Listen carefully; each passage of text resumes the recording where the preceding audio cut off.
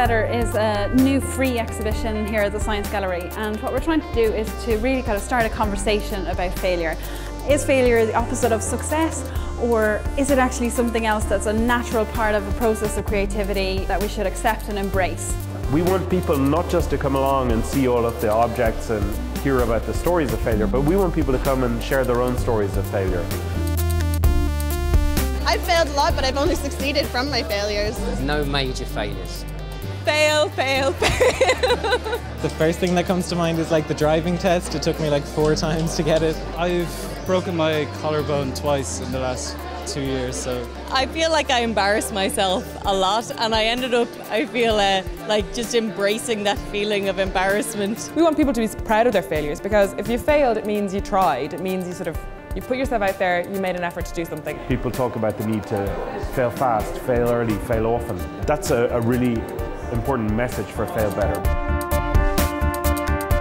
We've got loads of wonderful contributors in this show. We've got Sonia O'Sullivan, we've got Ranulph Fiennes, we've got James Dyson, we've got Mark Pollock, and they've all shared with us their stories of failure, their experiences, and their take on failure, essentially. What Christopher Reeve's chair represents is the failure to find a cure for paralysis, but on the flip side, everything he did was about hope, was about exploring boundaries, was about pushing the limits and challenging conventional wisdom. As an inventor and as an entrepreneur, what it really means is, like, I guess, setting your ambitions quite high, and failure is always going to be something that is living with you when you set a high goal.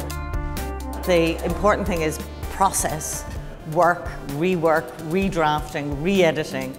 We cover a lot of different perspectives on failure in this exhibition, everything from purposeful failure with soluble circuits, which dissolve so they can be recycled, to fuses, which fail so that a greater system doesn't have to, and even to other things like the Mars Climate Orbiter, a disaster which failed because people mixed up units.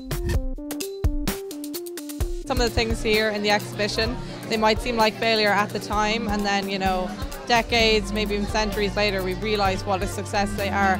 Your opinion on what constitutes failure isn't necessarily correct. So you might think that you failed, but that's not necessarily true.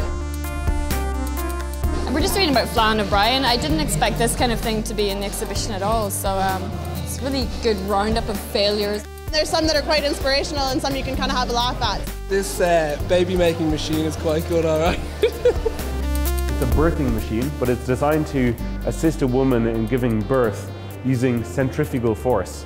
This is supposed to help to give life, but it looks like a torture device. I'm amazed that someone actually went to the process of making it and writing all the description stuff, never realising what a terrible idea it was. We're inviting people to chat with us in the gallery via our FAILBETTER wall, but also on Twitter, on Facebook, and when you do tag your tweet, it'll actually be printed out on a little ticker tape. There's so much richness to it, so much amazing stories, that I hope people will go away just like with a new idea of failure. I think it's really inspiring to see that so many people have failed and then gone on to use that to do amazing things.